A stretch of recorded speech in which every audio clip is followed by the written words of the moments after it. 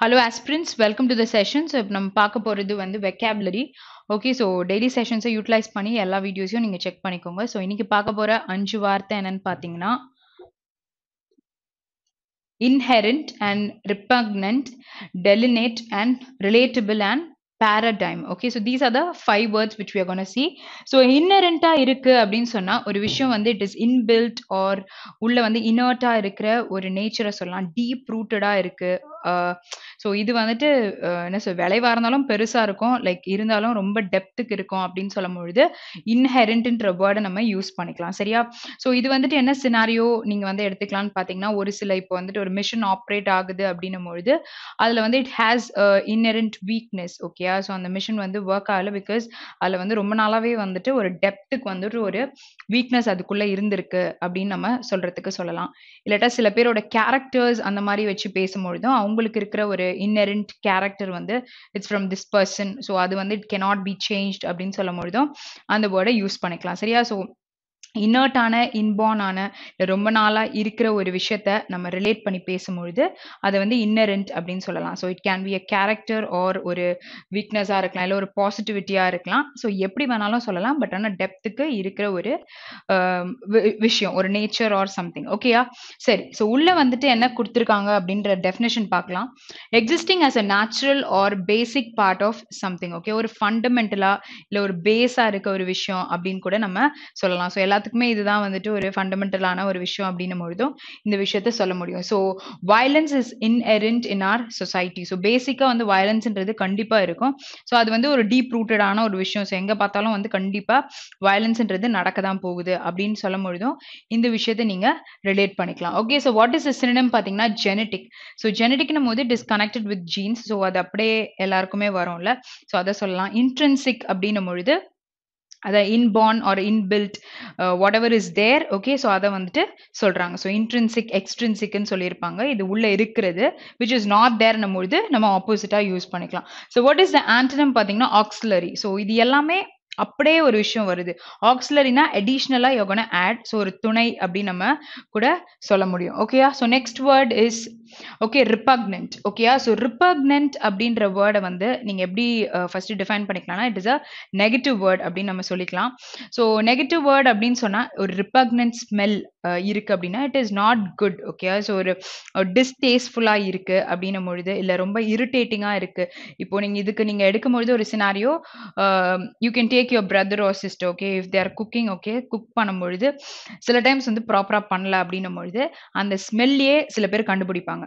Okay, so ரிபக்னன்ட் smell இருக்கு அப்படின்னு சொல்லலாம். இல்லாட்டி வந்து சில லெட்டர்ஸ் நம்ம எழுதுறோம் அப்படின்னும் பொழுது we should use proper English, right? Proper language. okay, so அதை யூஸ் பண்ணணும். ஆனா வந்து சில பேர் வந்து they'll use repugnant language, okay, which is like அந்த இதுவே நம்ம யூஸ் பண்ணக்கூடாது, பட் ரொம்ப லோக்கலா கன்வே என்ன சொல்றது அந்த மாதிரி ஒரு ஃபார்மல் லெட்டர்ஸ்ல கன்வே ஆகக்கூடாத ஒரு விஷயத்த சொல்லும் பொழுது repugnant language is used in this particular letterன்னு சொல்லலாம். ஓகே, ஸோ இந்த குக்கிங் அண்ட் இந்த விஷயம் வந்து ரொம்ப நமக்கு வந்துட்டு அடிக்கடி இருக்கும்ன்றதுக்காக இந்த மாதிரி ஒரு எக்ஸாம்பிள் போட்டா இந்த வேர்டை ஞாபகம் வச்சுக்கலான்றதுக்காக தான் நான் சொல்லியிருக்கேன். சரியா?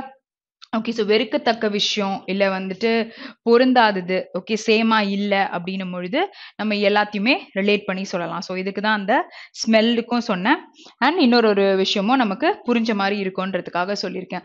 Okay, so what is the meaning பார்ட்னு பார்த்தீங்கன்னா making you feel discussed. Okay, so ஒரு டிஸ்கஸ்டிங்கான ஃபீலிங் இப்படி இருக்கு அப்படின்ற மாதிரி ஒரு நெகட்டிவ் வைப் கொடுக்கும்ல, ஸோ அதை தான் இங்கே சொல்லியிருக்காங்க. So I find your attitude towards these women quite ரிபக்னன்ட். Okay, so ஒரு சில பேரு கிட்ட மட்டும் வந்து இந்த மாதிரி ஒரு ஆட்டிடியூட் இருக்கு, ஒரு இரிட்டேட்டிங்கான ஒரு ஆட்டிடியூட் காமிக்கிறோம் அப்படின்னும் பொழுது சொல்லலாம். இல்லை சில பேருக்கு வந்து மீட் எடுக்கிறது அப்படின்றது வந்து it is like something ரிபக்னன்ட். Okay, so ஏன்னா வந்து அவங்களுக்கு அந்த மீட்டை கட் பண்றதே ஒரு விஷயத்த கில் பண்ற மாதிரி யோசிப்பாங்க.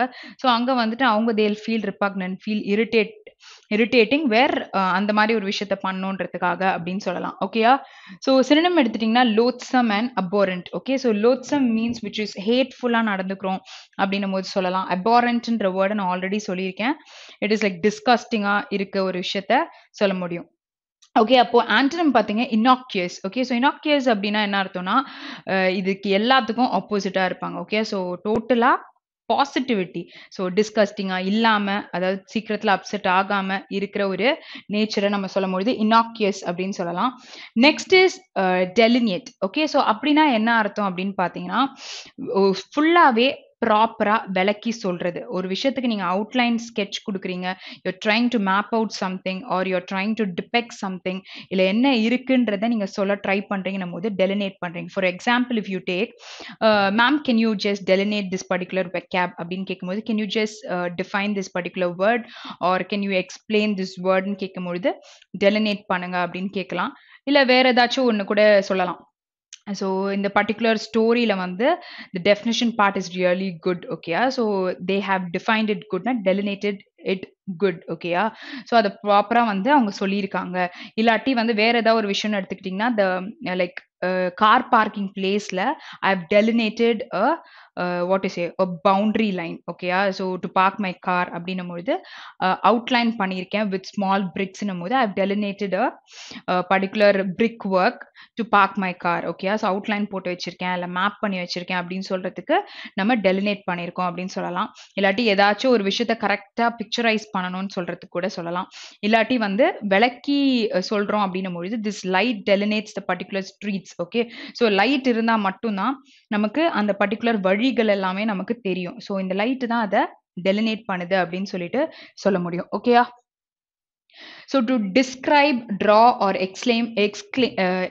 explain something in detail. Okay. So வெளாவரியா சொல்ற ஒரு விஷயத்தை பத்தி பேசும்பொழுது நம்ம delineate அப்படின்னு சொல்லிட்டு வேர்டை யூஸ் பண்ணலாம். The ship's route is clearly delineated on the map. Okay. So மேப்ல வந்து it is clearly explained ன்னு சொல்லலாம்.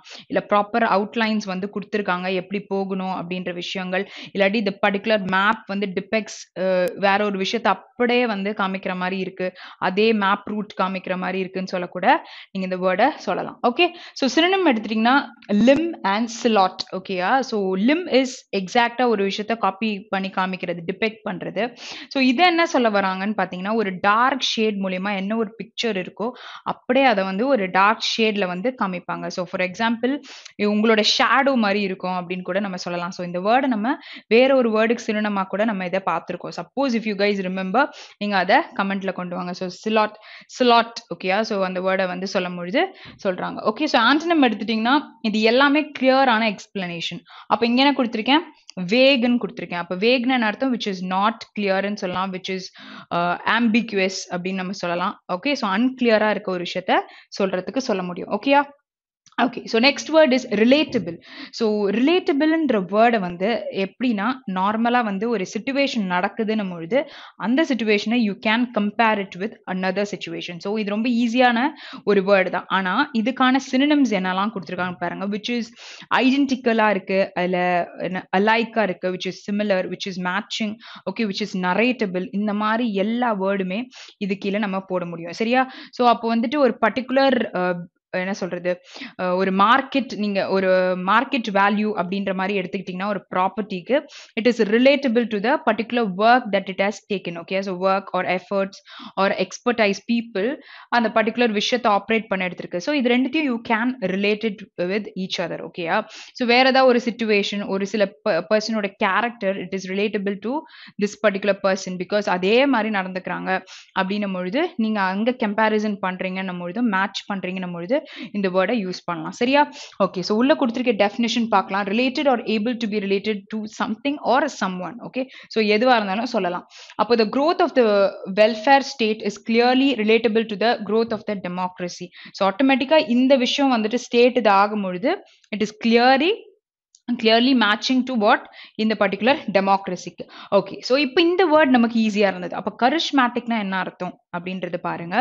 which is mesmerizing or very attractive ஒரு விஷயம் இருக்கு அப்படின்னும் பொழுது இந்த வேர்டை யூஸ் பண்ணலாம். அப்போ sympathetic அப்படின்னா sympatheticனா ரொம்ப சப்போர்ட்டிவா இருப்பாங்க, இல்ல ஒரு plus. Okay. So adding on பண்ற ஒரு விஷயத்த நம்ம பேசும்பொழுது இந்த வேர்டை சொல்லலாம். அப்போ வாட் இஸ் த ஆன்டனம் பாத்தீங்கன்னா நான் அப்ஸ்கியூர் கொண்டு வந்திருக்கேன். ஸோ இப்போ 3 விஷயம் தெரிஞ்சுப்போம். ப்ரீவியஸ் ஸ்லைட்ல வேக்னு ஒரு வேர்டு பாத்தீங்களா?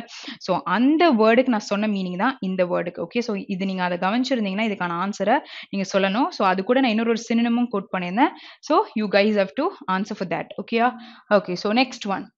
So paradigm. Okay, so paradigm அப்படின்னா என்ன அர்த்தம்னா which is a model or ஒரு எக்ஸாம்பிளா இருக்க ஒரு விஷயம். ஸோ ஒரு என்ன சொல்றது, அப்படியே ஒரு முன்மாதிரியா இந்த விஷயம் பண்றதுக்கு முன்னாடி ஒரு பர்சன் வந்து அதுக்கு ரெப்ரசென்ட் பண்றாங்க அப்படின்னு சொல்லிட்டு சொல்லலாம். ஸோ ஒரு சில பர்சன் வந்துட்டு பேரடைமா இருப்பாங்க. ஓகேயா, ஸோ ஒரு சக்சஸ்ஃபுல் லைஃப் அவங்க லீட் பண்ணியிருந்தாங்கன்னா that person will be a paradigm. ஓகேயா, ஸோ மற்றவங்க அதை பார்த்து ஃபாலோ பண்ணலாம். So this person becomes a model. So it can be a person R வேற ஏதாச்சும் ஒரு சுச்சுவேஷன் கூட எடுத்துக்கலாம். ப்ராப்பரா இருக்குன்னும் பொழுது அதை வந்து வி ஆர் ட்ரைங் டு அடாப்ட்னும் பொழுது அதை வந்துட்டு ஒரு முன்மாதிரியா வச்சு கூட நம்ம அடுத்தடுத்த விஷயத்த பண்ணலாம். ஸோ இது நம்ம காம்ப்ரிஹென்ஷன் அந்த மாதிரி விஷயத்துல பார்க்கும்போது எக்ஸெம்ப்ளர் அப்படின்ற வேர்டை கூட நீங்க பார்த்திருப்பீங்க. முன்மாதிரியா இருக்கிறது which is a chart. Okay, so என்ன பண்ண போறோம்ன்றத சார்ட் பண்ணுவோம்ல. ஸோ இல்லாட்டி வந்து ஒரிஜினலா என்ன வந்து ஒரு விஷயம் நடந்திருக்கு அதை வந்து முன்னாடி வச்சு பாக்கி எல்லாத்தையும் நம்ம செய்வோம்ல. இது எல்லாமே இந்த வேர்டுக்கு நம்ம சினமா யூஸ் பண்ண முடியும். Simple synonym. ஓகே, சரி, இங்க என்ன எக்ஸாம்பிள் கொடுத்திருக்கேன்னு பாத்தீங்கன்னா first we'll see the meaning part. A philosophical or theoretical framework of any kind. Okay, so ஒரு ப்ராப்பரா இந்த விஷயத்த பண்ணியிருப்பாங்க. ஸோ எனி கைண்ட் ஒரு தத்துவம்னு சொல்லும் பொழுது தானே ஃபிலாசாபிக்கல்னு சொல்வீங்க. ஸோ அவங்க ப்ராப்பரா இருந்திருப்பாங்க வேர் அதுதான் ஒரு எக்ஸாம்பிளா கிரியேட் பண்ணி இன்னொரு ஒரு விஷயத்த பண்ண வைக்கிறதுக்கு. ஓகேயா, ஸோ இது வந்து ஒரு டைப் ஆஃப் பேட்டர்ன் அப்படின்னு கூட நம்ம சொல்ல முடியும். ஆல் தீஸ் வேர்ட்ஸ்ல நீங்க வந்துட்டு ஒரு simple synonyms. So you just make a note of it. அந்த மாதிரி வேர்ட் பார்த்தீங்கனாலும் அந்த இடத்துல you can replace it with this particular word. Okay, சரி, some of these educators R hoping to produce a change in current cultural paradigm. Okay, so இந்த particular educators என்ன பண்றாங்க, அது ஒரு change. Okay, they are trying to produce a change, டிஃப்ரெண்டா ஒரு விஷயத்த current cultural பேரடைம்ல கொண்டு வர ட்ரை பண்றாங்க. Okay, so what is the synonym பார்த்தீங்கன்னா ஆர்கிடைப். ஓகே, ஸோ அப்படின்னா ஆதி வகை அப்படின்னு சொல்லிட்டு சொல்றாங்க. புரோட்டோடைப்னா என்னது, முன்னாடி முன்மாதிரியா இருக்கிற ஒரு விஷயத்த நீங்க ரிலேட் பண்ணும் பொழுது இதை நம்ம சொல்லலாம். அப்போ ஆன்டனம் வந்து டிக்ரெஷன் அப்படின்னு சொல்லியிருக்காங்க. ஸோ ஒரு திசை திருப்பி ஒரு விஷயத்த செய்யும் பொழுது இந்த வேர்டை சொல்லலாம். இது எல்லாமே ஒருத்தவங்களை பார்த்து செய்யறோம்ல. ஸோ இது வந்து திசை மாதிரி இல்ல டைவர்ஜ் ஆன ஒரு விஷயத்தை ரிலேட் பண்ணும் பொழுது இந்த வேர்டை சொல்லலாம். ஓகே, சரி, ஸோ இன்னைக்கு நம்ம வந்து குவிஸ் செஷனுக்கு வந்திருக்கோம். Suppose if you guys don't know what is the meaning of all these 5 words, நீங்க வந்து பார்ட் 1 வெக்காப் செஷன்ல டே 22ல இந்த வேர்ட்ஸ் எல்லாமே இருக்கு. Okay, so ரெகக்னன்ஸ் and conspiracy, ஆட்டோனாமி, jurisdiction and persuasive. So these are the 5 words. இது எல்லாத்தையும் நீங்க கமெண்ட்ல கொண்டு வாங்க. தெரியலனா வீடியோ பார்த்த பிறகு கமெண்ட் போடுங்க. நிறைய விஷயத்த லேர்ன் பண்ணிக்கலாம். Okay, so we have come to the end of the session. So have a very great day. Thank you.